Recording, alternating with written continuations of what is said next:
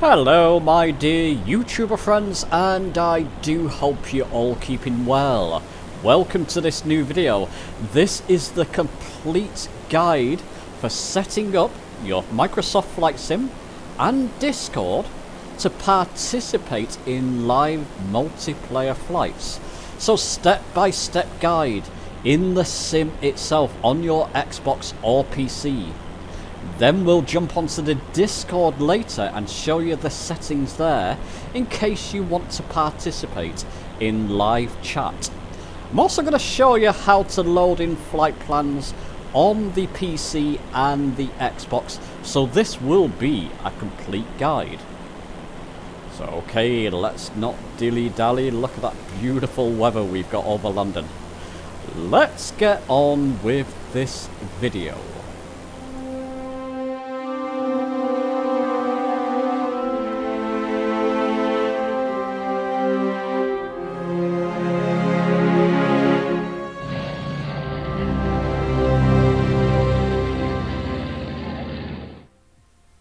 Okay, so let's start off with the first step. I'm on the main menu in Microsoft Flight Sim. This will be for both Xbox and PC. Go to your options, and then go to general options. And in general options, go to data. So you want to ensure that online functionality is turned on and multiplayer is turned on. There's a caveat here. I'm on PC recording this. I own Microsoft Flight Sim, the store edition, Steam edition rather, of Microsoft Flight Sim. All I need to do on the Steam edition on PC is turn multiplayer on. I can participate in multiplayer flights. On the Xbox, this is a different story. Some of you may not know this, but I believe you need Xbox Live Gold at a minimum if you want to participate in multiplayer flights. Most people opt for Game Pass on the Xbox. That's what I do on my Series S. I heard a rumour that Asobo were dropping this, and if you own Microsoft Flight Sim on the Xbox, they were meant to drop the Game Pass thing, or the Xbox Live Gold thing, and just let you participate in multiplayer flights if you own it on the Xbox platform. I don't believe that's the case at the moment. I do believe you need Game Pass or Xbox Live Gold still if you want to participate in multiplayer flights. Once you have that, they'll just turn multiplayer on and online functionality on. We'll go back and then go to the world map. Well, there's one thing we can do on the main menu while we're here. On my Discord, when I advertise, and I'll show you Discord later, when I advertise a flight, I'll normally say what server we'll be flying on. To see your server, go to your gamer tag in the top right, and then under servers, select what server. Like for example, SimHanger typically flies now on the Southeast Asia server, I believe. Sometimes I do if North Europe is playing up. Typically, I'll choose North Europe as I get typically the best ping from that. So that's how you do it. Gamer tag top right. Whatever server the multiplayer event is advertised on, just use the drop down box here and choose which one the multiplayer flight is set up on. Another thing we can do here, last thing in Microsoft Flight Sim, go to World Map. And now, wherever you're flying from on PC, I'll show you this later, you can load in a flight plan. On Xbox, it might give you the flight plan in different sections, so you can load a flight plan. I'm just going to choose Hudson International as my departure here. Choose which aircraft, but then go to Flight Conditions. Now, typically in multiplayer flights, you want this one chosen under multiplayer, all players. All players will be visible regardless of their settings unless they have set multiplayer to group only. Group only, it means that you can fly in a group, you can invite each other to that group and you won't see other players. All players, which is the typical setting in large multiplayer group flights. Means you'll be able to see all the other people that are in that multiplayer flight, as well as anybody else in the world on the server. You can actually change the server from here. So typically for me, I'll choose North Europe server as our multiplayer server. Anybody, let's go to flight conditions again. Anybody on that server you'll be able to see, including the people in the multiplayer flight. And once you've got that up, just set your weather, flight conditions, example. I've got it on live weather there, for example. Click on close and then click on fly, and you should see other people if you have all those settings set up. Let's now jump to the Discord side of things. Okay, so over on the Discord. Now, I'm going to put a link down to our Discord down below in the description. If you just click on the link, you create a new Discord account if you don't have one. Very simple to do, and then you can be in the Discord. When you join Discord, at the bottom left here, you will see your name. You can see my name here, for example. Now, I'll come to these other icons later, but this cog icon, it's user settings. Click on user settings. Then you get to this new window with all these different options. Under here, you want to go to voice and video. So it's just on the left there, user settings. Should be in the same place for you, voice and video. And here you can choose your microphone. Now if you've got a headset or some kind of mic setup, or even a mic from your computer, my laptop has a mic, for example. I've got my headphones on at the moment, so I've chosen the right one here, input device, and your output device, which will be your speakers. So input will be your microphone, obviously, output speakers. And you can set your volume here as well, so input volume's high, output volume's slightly lower. And then test your mic, let's check. So I'm going to click on let's check. Let's check my mic. And you can probably hear my voice come back to me. So I know my microphone works well. That was a bit disconcerting, wasn't it? So let's check. So that's what you do. Just click let's check. Test. And if you can hear yourself talking, it means your microphone's working. To get out of this menu, just click escape. So just to go over that again. Input device, you probably have different options. I've got an Oculus Rift, Oculus Vert, virtual reality, that probably means. Oculus Vert, it's an Oculus Rift I have. If I was wearing that, I could choose that. Headset, microphone, velocity 1, yeah, okay, I can plug my headset in there. I'm not going to do it. I've got my headset plugged straight into my laptop, and I'm going to choose that microphone option. Speakers, that's my laptop speakers. And as you heard, that all works fine. Let's actually show you this. Let's talk to somebody in Discord and we'll do a proper test. Okay, so once you have those settings set up in Discord, jump into the voice chat where the live multiplayer flight will be. For my own channel, on the left here, if you're new to Discord, just scroll down. There's a couple of voice chats. There's voice chat under fly together. You would think we would use that one, but our best one is group flight comms 1, which is just a little bit further down.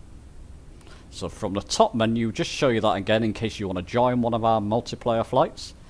You've got fly together. Ignore that. That's for people flying together during the week, small flight groups. This flight group flight comms 1 will be the one we'll be using in multiplayer flights. Just allows a lot more people in there. I'm not in there at the moment. I'm in testing at the bottom because I can allow certain people into this voice channel just for testing. I've got myself muted. By the way, there's a couple of things I want to show you here as well. If you don't want to be heard and you don't want to speak, click on the mute button down here, and just the mute button. If you don't want to talk, click the mute button. And hello? Sorry, just a second, David. I'll get to you in just a moment. Just a moment. So I'm just going to click deafen. If you don't want to hear, so I can't hear David talking now. David Selby is in testing this with me. He's kindly volunteered. So I've clicked deafen as well, which means I can't hear him. So if I click on mute, he can't hear me, but I can hear him. If I unmute, I can now speak to David Soapy in the chat. Hello, David. Hello. Hello. So as you can hear, we can hear each other speaking.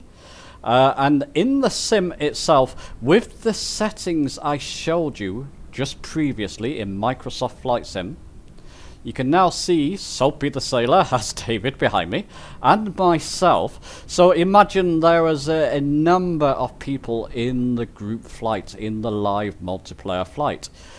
Ideally, you should see all of them, but it depends how large that group is. Sometimes you won't see everybody. That's pretty much the server playing up. Sometimes if you're on top of another player, you can't see them if you're too close to them. Thanks, David. I'll be back with you in just a moment. So I'm just going to mute and deafen David there. Oops, didn't mean to do that. So there you see it. I can see Soapy the Sailor behind me, David. And I can also hear him. I apologise, David. I'm just proving to the viewers at home that we can hear and speak to each other. Yeah, no problem. So there we go. So another thing I want to show you, just go to user settings again. So user settings, this cog again. Under voice and video once again. Now I've got it input mode on voice activity. So it means typically when I'm live streaming, I'll just keep it on that. So whatever I do and whatever's in my background, so if I have a noisy house, and other people are talking, you're going to be able to hear that because I've got it on constant, basically. Voice activity just means constant. Push to talk, if I click that, I can set a button. So I'm going to record a keybind. I'm just going to use one of my keys on my keyboard. I'll use the question mark. So I click record keybind, and it's question mark or / essentially. So if I want to talk now, let's just go back to the Discord homepage. I'll come out of that. And David, can you hear me? You can't hear me because I've not got my push to talk button pressed down. I'm going to hold down my / button. David, can you hear me? Loud and clear. I'm just demonstrating push to talk. So there you go. So that works. Typically, like I said, for me, loud and clear. Typically for me, I'll just keep it on the constant. So that's voice activity, and that will be constant. Okay, so with that out of the way, thank you very much, David. I much appreciate that. I'm now going to show you how you can load in flight plans on both the PC and Xbox. Okay, so let's get to the part where I show you how to load a flight plan on both PC and Xbox. I've still got Microsoft Flight Sim running in the background. You can probably hear the music, the lovely music I find. If you're new to Discord, from the top you've got main menus and you've got sub-menus under the main menus. For example, from the top, how this channel works, you've got a couple of channels within there, new arrivals, and house rules, that type of thing. General chat, where we do a lot of general chats just about general things. Videos and pictures, you've got screenshot of the month example. Just underneath that, you've got fly together. This is, like I said, during the week, people who are flying together. You've got Rossin in there at the moment. If they want to fly together and voice chat, that's where to do it. And under that, you've got community flights in upcoming live streams. Let's click on that. This is where I'll post the information about the upcoming live stream. You could see the live stream we did yesterday, the community flight for New Zealand. I'll link that down in the description. I'll put all the information about that upcoming live stream here, and it's static, so it means nobody else can type in this chat. Just myself and Aces, I believe, who is the moderator. And he normally doesn't. But people can leave reactions. So how do you load a flight plan? Typically, I'll link the flight plan. And also, it's probably worth mentioning here, I'll link for the Xbox users Superman actually did this. So if I click on this, it will take me to that message in Discord, which is under flight text chat. It will just zoom you to that specific flight text chat message. And actually, Superman put down the different waypoints. So if you're on Xbox, you could type in this waypoint first. That's your departure airport. Then you can put in the other waypoints. And that's our destination airport. So just input all them into Microsoft Flight Sim on the Xbox, and you'll have the flight plan. Typically, I'll type them up myself. I didn't need to because Superman did it for me. Fantastic. But I'll also put the flight plan for PC. I'll quickly show you this one. I've showed it in other videos, but as this is a complete guide, it's probably worth going over. I'll click on that plan file, and it will download it for me. There you go. I've just got a website there about the multiplayer off group only. It doesn't matter about that. What I can do to get to this file, just click this icon, show in folder. It'll be in my downloads folder. And if I'm in flight, so I can use it, I've got it in twice in fact. Let's just delete that one I've just downloaded, because I just previously downloaded it before recording this video. In Flight Simulator on PC, I can go to World Map. At the bottom here, go to More. And then go to Load Save. And it will give you various options. Load from Xbox Cloud Storage. Load from this PC, because that's where I've downloaded the flight plan. So choose this one, if you're following this guide. And then I'll go to my downloads. And there's the flight plan. If I click on that, the PLN file, click on that, click on open, it will load in that flight plan, and that's the flight we did yesterday. It's quite straightforward on the PC. On the Xbox it's a little bit different. Let's jump to that now for you. Okay, so over on the Xbox, just say, for example, that all I put in my information was the flight plan. I didn't tell Xbox users what the flight plan contained. Obviously, Superman did that for us here. If you just click on there, it will show you all the different waypoints of the flight plan. But just say, for example, I normally would put that myself, but like I said, Superman did it. Just say all you had was the PLN file, and you're on Xbox, and you're thinking, well, where's the flight plan? What does that contain? A good way of seeing what's in there, I've showed this before, but this is the complete guide, so I'm going to show it again. Download little nav map. I'll link the video I did of this down in the description. You don't need a powerful PC or laptop. You're likely to have a PC or laptop in your house. As long as it's running Windows 7, Windows 10, Windows 11, I believe Windows 7 will probably work. Just download little nav map. And once you have that PLN file downloaded somewhere on your computer that you're using, open little nav map, go to File and open Flight Plan. Navigate to where you've got the PLN file saved and click on Open. And hey presto, that's the flight plan put into little nav map. So imagine now this is my Xbox Microsoft Flight Sim. I can look at that flight plan and I can say, what's my destination airport? To see what your destination airport is, scroll in, you'll see arrows pointing down, pointing in the direction of the flight plan. So I can see that's the start, because that arrow's pointing that way, that arrow's pointing that way, and the other arrows will be pointing to our destination airport. I'll take a look at our destination airport, arrival airport rather. I'll take a look at our destination airport, NZTL. NZTL. And there you go.